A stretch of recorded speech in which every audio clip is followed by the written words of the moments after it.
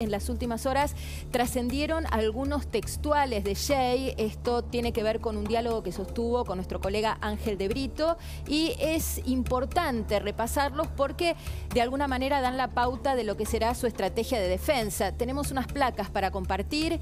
En el primero de los textuales refiere a la cuestión de la edad, que es la cuestión clave para la configuración de la idea del abuso sexual. Le dijo Jey Mammon a Ángel de Brito: Lucas Benvenuto miente en la edad, lo cual además es, digamos, muy fácil de contrastar porque no hay manera de forzar el calendario, es decir, es una estrategia, la verdad, de patas muy cortas. Tenemos más textuales, le dijo también Jey a de Brito: la denuncia apareció mientras yo hacía Los Mamones en América, estoy muy mal, no estoy viendo nada de todo lo que se dice en relación a esto de tratar de mantenerse un poco ajeno a lo que es la cobertura mediática del hecho. Y tenemos una placa más.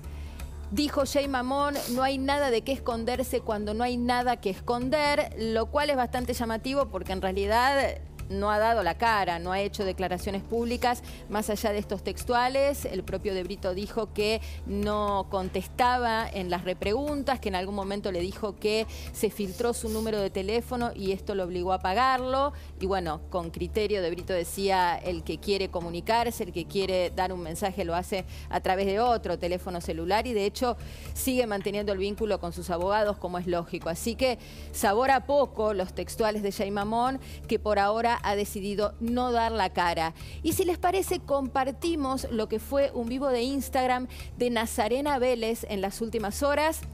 Una Nazarena que se había mostrado muy compungida, es amiga personal, amiga muy cercana de Jey Mammon. En un momento el shock la llevó a ejercer, no digo que una defensa, pero a tener una mirada piadosa sobre el asunto. Lo cierto es que en las últimas horas así se pronunciaba en estos términos y con esta dureza. Bueno, quiero hablar del tema Jey Mammon. Sinceramente, necesité tomarme unos días para poder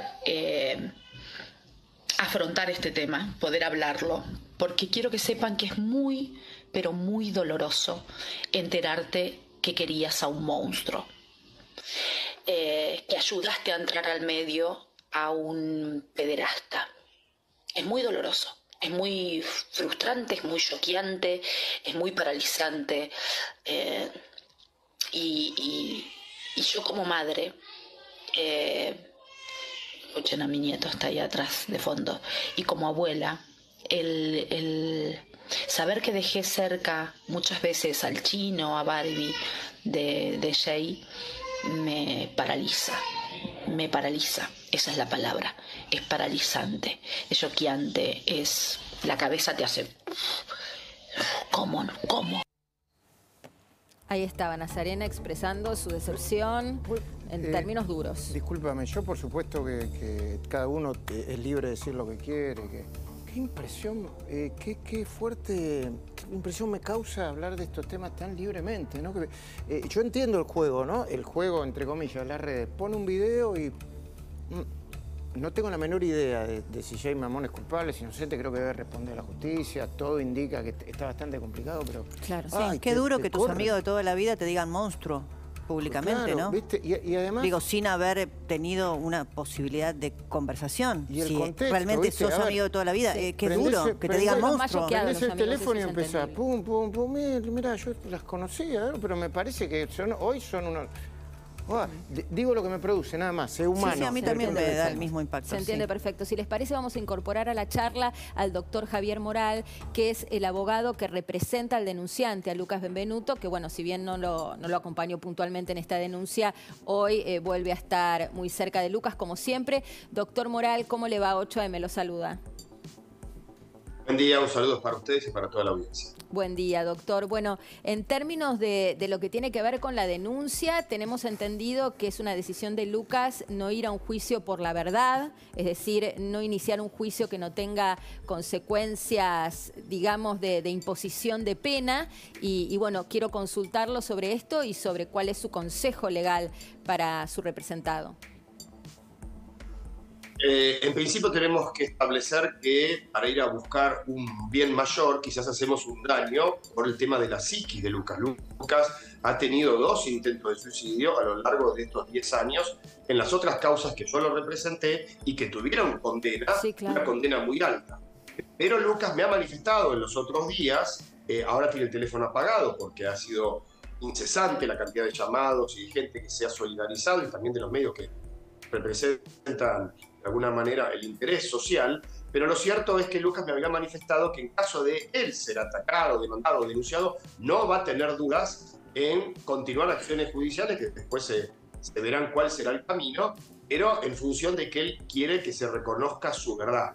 En principio, esto yo no había sido partícipe de que él salga a exponerlo a la luz pública. De hecho, trabajamos en otras causas en forma absolutamente hermética y nunca se supo quién es. Pero bueno, él tomó esta decisión en función de que nadie más sea abusado, que ese es su mayor interés. Ahora, Bien. si a Lucas, básicamente, según lo que me dijeron, lo demandan, él sin lugar a dudas va a accionar.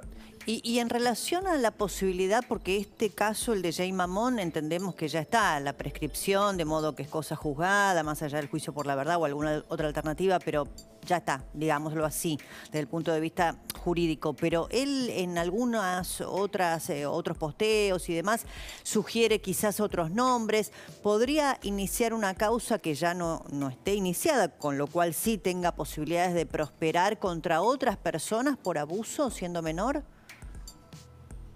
Lucas está recibiendo en estos momentos muchas personas que le aportan información y que dicen a mí también me abusaron. No solo personajes públicos, sino también algún tío, algún sobrino. Y lo que Lucas está haciendo es analizar y decir, bueno, vayan a hacer la denuncia, porque Lucas no puede arrogarse los derechos de las demás personas e ir siendo un denunciante serial.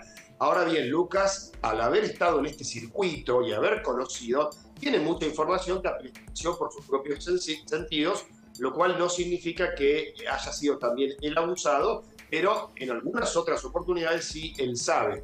Más allá de que Lucas lo ha contado todo, no solo a mí, sino todo en lo que él supo y lo que él vivió. Tal es así que, por ejemplo, cuando fue el último de los juicios orales en el año 2018, terminó con la condena a un librero que lo tuvo cautivo durante 9 meses y lo abusaba y lo filmaba, el tribunal le preguntó cuándo comenzaron los abusos.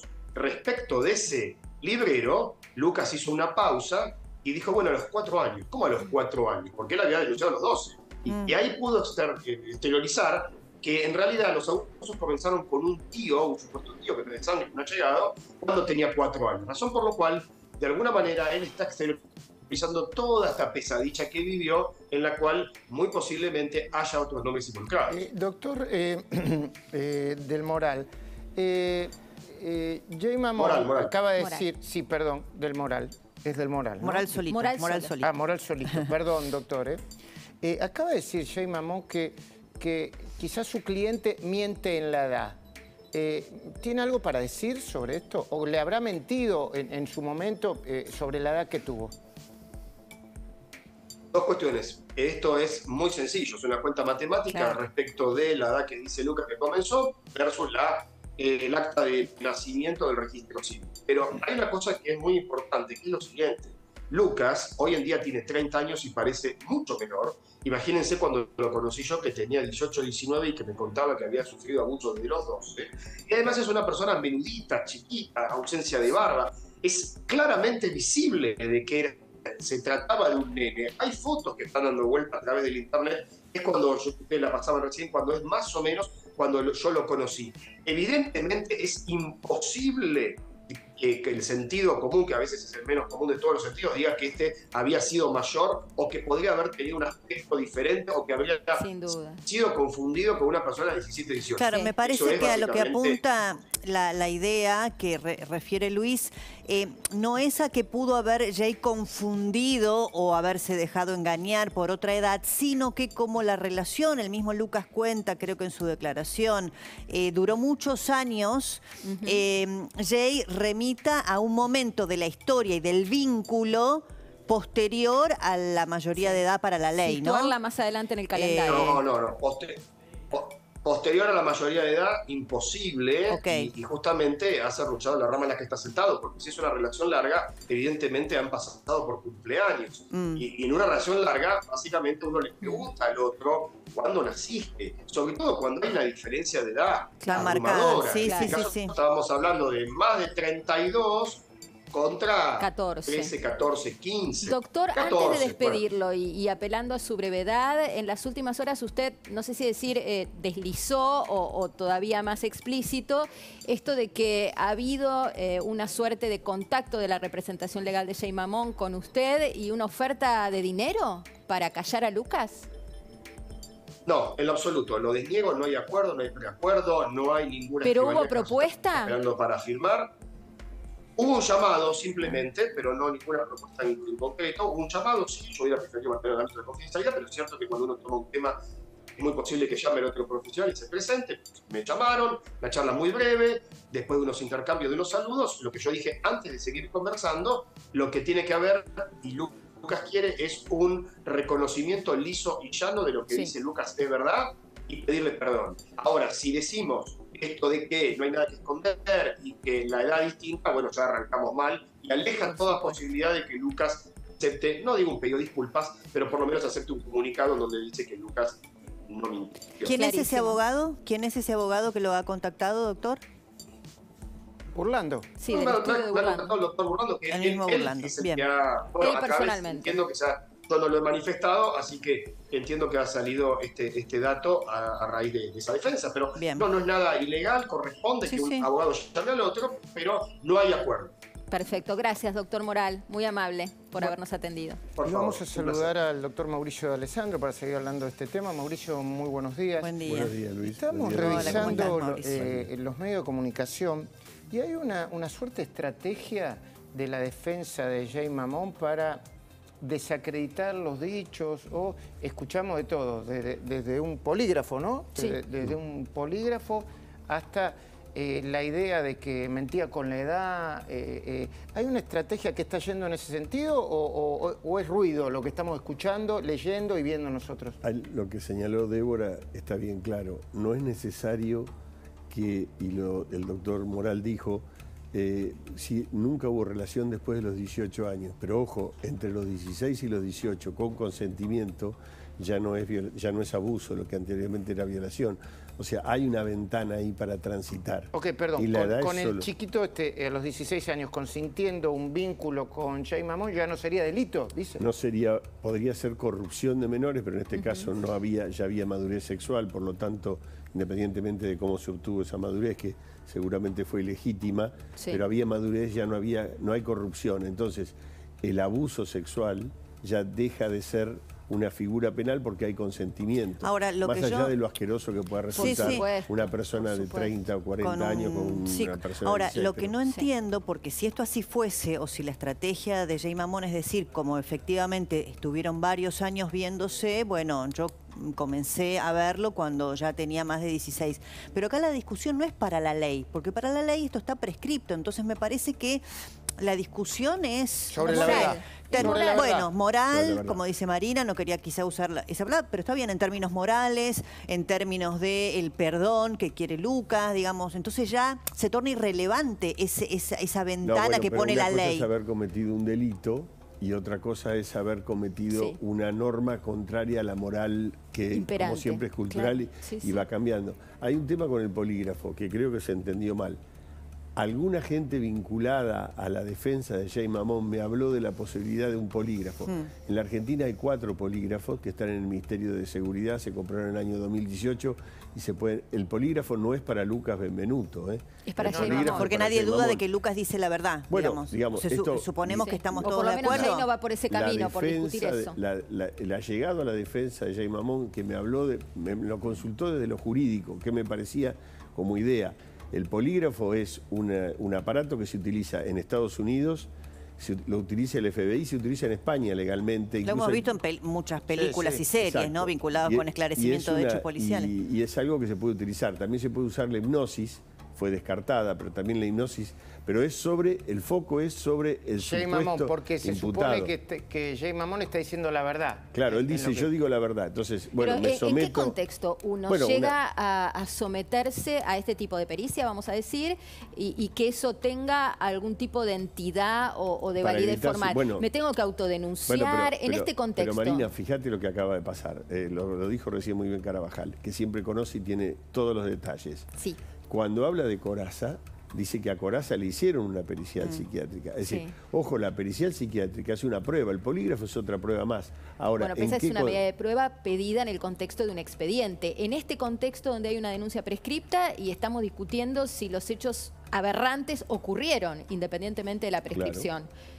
Claro. ¿Qué debería hacer? Causa. No hay una nueva causa. No existe una nueva. Entonces, ¿qué diría Jey? ¿Lo conoce claro. Lucas Benvenuto? Sí. ¿Tuvo un vínculo con ahí? Sí. O sea, ¿qué Jey dirían? podría autodenunciarse nuevamente por otro delito diferente. Por ejemplo, ¿cómo podría...? Yo le estoy dando... la cara que me pone Luis. Le estoy dando recursos jurídicos. No es relevante, pero lo que me sucede a mí, ¿no? Primero, yo le iba a preguntar a Moral, que tampoco quizás no la tiene la respuesta, si tiene asistencia psicológica, Lucas, ¿no?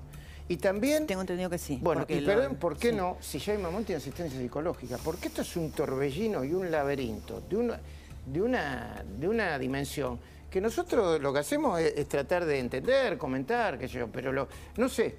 Y está bien, alguien dirá, ¿cómo vas a tener empatía por Jey Mammon? Yo pienso en la parte humana. Empezando por Lucas, la ¿no? víctima, claro. Tiene asistencia psicológica. Sí, porque lo contó en varias oportunidades, que siempre todas las denuncias que ha hecho han estado sostenidas por un grupo de terapeutas que lo ayudan. Perdón, y Gus, ¿hay posibilidad de que se reabra una causa para que los abogados o las partes replanteen una estrategia? Posibilidades hay, lo que pasa es que ya es cosa juzgada el tema de la prescripción. Van a tener que presentar un recurso extraordinario, pero si no... esto ya es cosa juzgada. Hay una figura que es la figura de la cosa juzgada irrita. Se ha usado en muchas causas de corrupción y se han reabierto causas.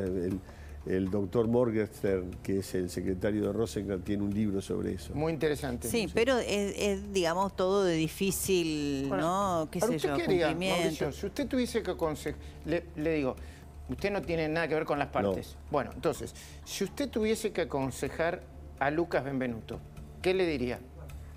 Aconsejar profesionalmente. Bueno, hay un profesional trabajando moral y creo que lo explicó muy bien. No quiere revictimizarse para el juicio de la verdad. Claro, evidentemente eso está muy bien. No quiere ir a otro juicio. ¿Y qué le diría? ¿No aparezcas en los medios? ¿Qué le sugeriría? No, yo iniciaría probablemente, si no está prescripto, una causa civil.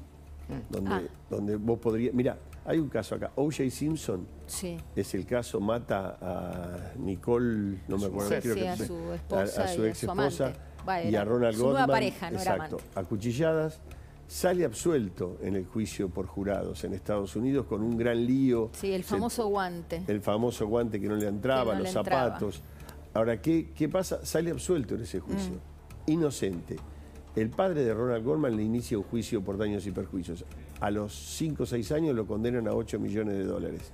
A partir de ahí... Raro, excepcional. Sí.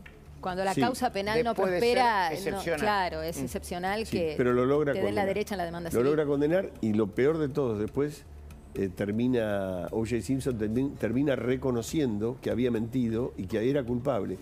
Es decir, hubo una forma de seguir adelante. Yo creo que él tiene una forma civil de seguir adelante. Bueno, tiene que ver con la personalidad de cada uno, ¿no? Si va a usar eso, a usar en el buen sentido, eso como una fuerza que lo impulsa a seguir viviendo sin traumas. Bueno, ahora, si va a ser una carga, una mochila, y le hago la pregunta inversa. Si estuviese asesorando a Jey Mammon, ¿qué le sugeriría? Primero habría que tener una charla con él para saber si es verdad o no lo que dice. Yo conté el otro día una anécdota, tengo muy pocos casos de esto. Tuve un imputado, era un padre, ni siquiera era un padre, era padre de uno de las dos menores y del otro no, tomando una cerveza en calzoncillo, mirando una noche de verano televisión. Vino, me contó la historia, me mostró el video y yo no lo quise defender. Le dije, no, mire, La verdad, tenía otro juicio conmigo, le dije, la verdad no es un tema que yo... El tipo me empezó a gritar de una manera, me dijo, usted me va a defender, ahora nos vamos al juzgado, casi me arrastró hasta el juzgado, se presentó al juez, le explicó la situación, le dijo, era una noche de verano, yo estaba tirado en una cama, es lo que hace cualquier padre, y terminó absuelto.